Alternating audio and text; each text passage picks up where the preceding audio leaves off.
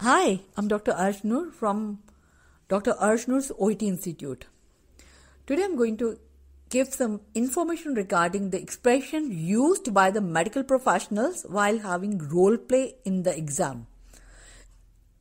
This is empathy, which is very important expression. Empathy is the ability of the medical professional, it may be nurse, it may be doctor or any other, to realize the feelings of the patient.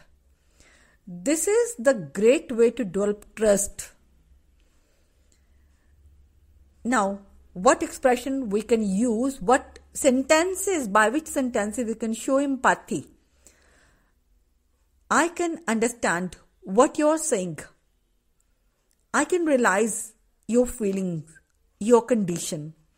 I can easily understand your concern. I can see how you're feeling at this time. I know how you must be feeling at this time. I see why you're worried. I'm sorry to hear that. I do understand your point of view. I can see how anxious, worried, or upset you are about this matter. By using these sentences, you can develop a feeling of trust and the patient will explain his problem to you.